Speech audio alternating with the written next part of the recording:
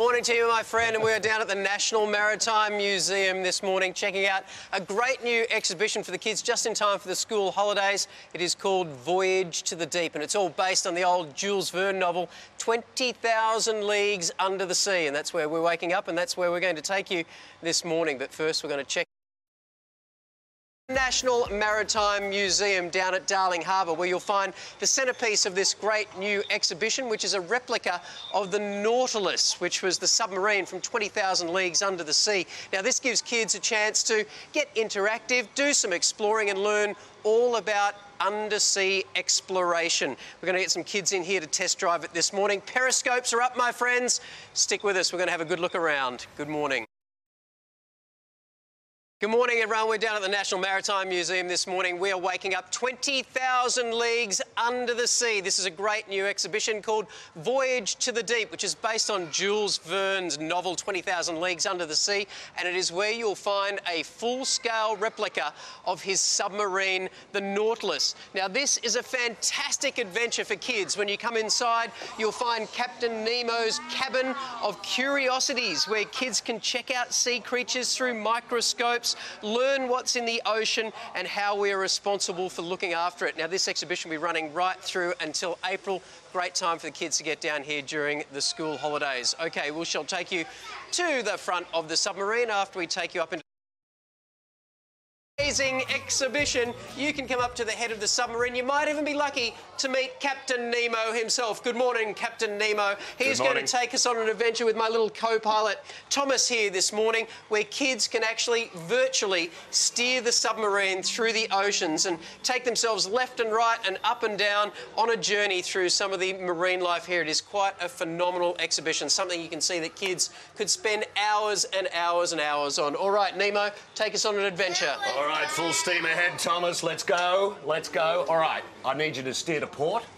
That's right. That's left. Yep, right. No, left. Left, other Try left. and avoid any solid objects. OK, like whales. Like the ground. OK, yes, like the ground. That would be good. Stay in the water and we'll be fine.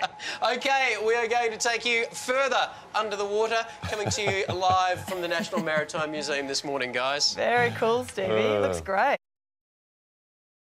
Thank you very much, Timmy. Good morning to you. We've just come upstairs at the National Maritime Museum to check out another great exhibition they've got here for the kids at the moment. It's called Going Places, and it puts kids in the driving seat like Adelaide and Arabella here, and they learn all about the technology behind transport and the things we have to fight every day just to get to and from work, school or play, like gravity, friction, waves and currents. And they are trying to fly these giant airships at the moment through the big hoop and doing a pretty good job of it as well. Now, this is not only teaching kids about technology, but also giving them hours of fun. And it's running here at the National Maritime Museum at the moment. It's like a big indoor play centre where you can learn at the same time. All right, we'll learn a few more things about transport right after we get on our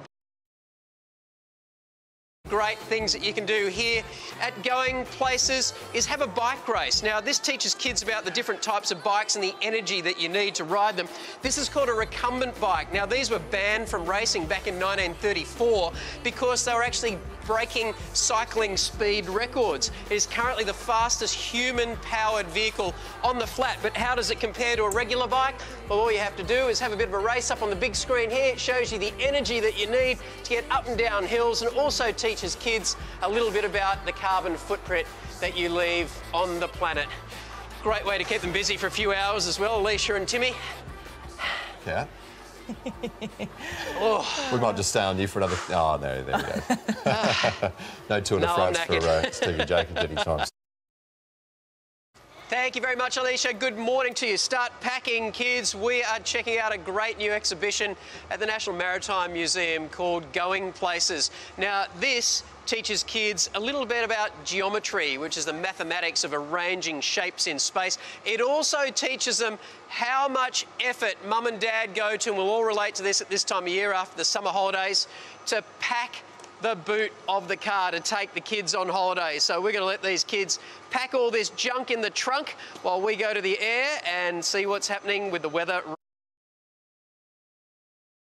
the highlights of this great new exhibition called Going Places is this big red biplane, which is not just a toy for kids to climb in, it is actually a virtual flight simulator, so the kids can learn all about navigation and fly around Sydney. And if you're a good pilot like Brad here, can also take us underneath the Sydney Harbour Bridge. Keep it steady, Captain Brad, keep it steady, pull up, not into the water, down, and beautifully done, my friend. This is what you would call a little bit of edutainment. The kids are actually learning things while they're having a whole heap of fun, and this will be running right through to March down at the National Maritime Museum. We're going for a fly. We'll see you in half an hour. Wish I had that stuff when I was a kid. I know, great.